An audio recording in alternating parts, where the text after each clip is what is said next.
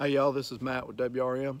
In this video you're about to watch, you'll see Briar getting his new mulching head for the 325. We've been waiting on it for a while. We've got one more implement coming. I'm not going to give it away right now, but we did finally get our mulching head in, and this is just a little video where we hooked it up and kind of run it for the first time. It's actually sitting on the other side of the barn right now. We've got a couple jobs coming up we're going to use it on, so we'll try to get some video of that, but for now this is just a little intro into it. All right, y'all stick around and watch.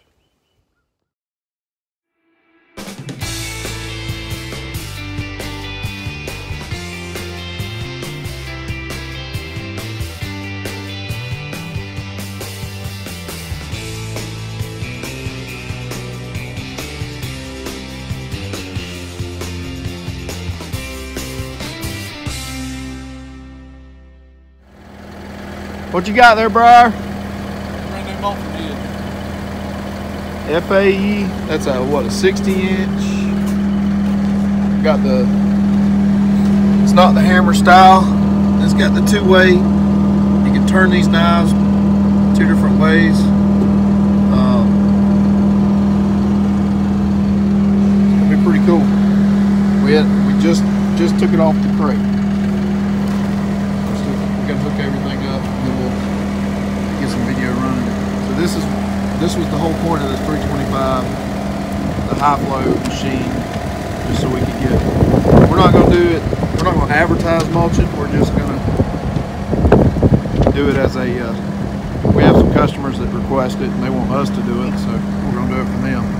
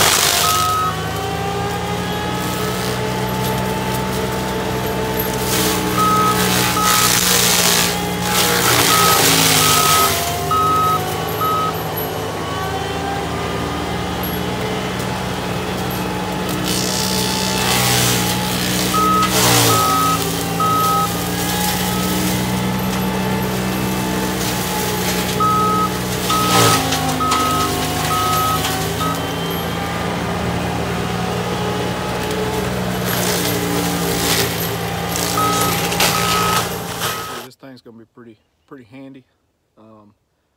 The reason we got it is not necessarily because we just want to be mulching contractors around here. We will help some customers out with it.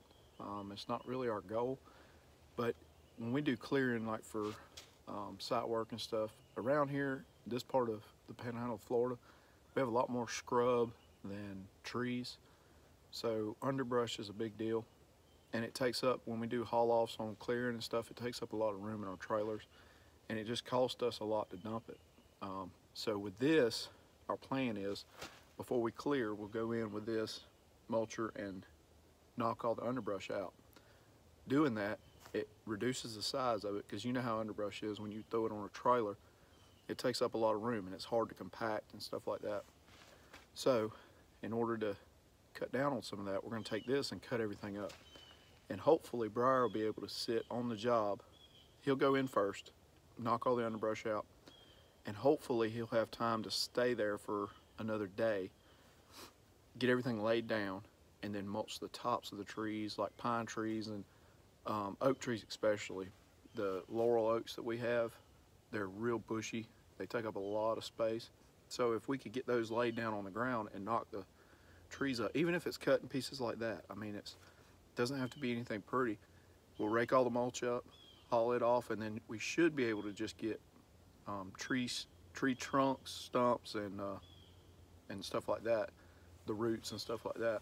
So that's kind of our plan with this. We also have another customer who does soil borings. So what they do is they go in before, well, during the planning stages of a job, they'll go in and they'll bore into the soil and say, okay, there's water table is this much.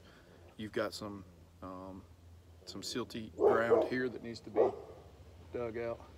Brett's coming in. So that being said, we'll try to go in there and just knock it down, because all they're really worried about is getting their machine back there to bore.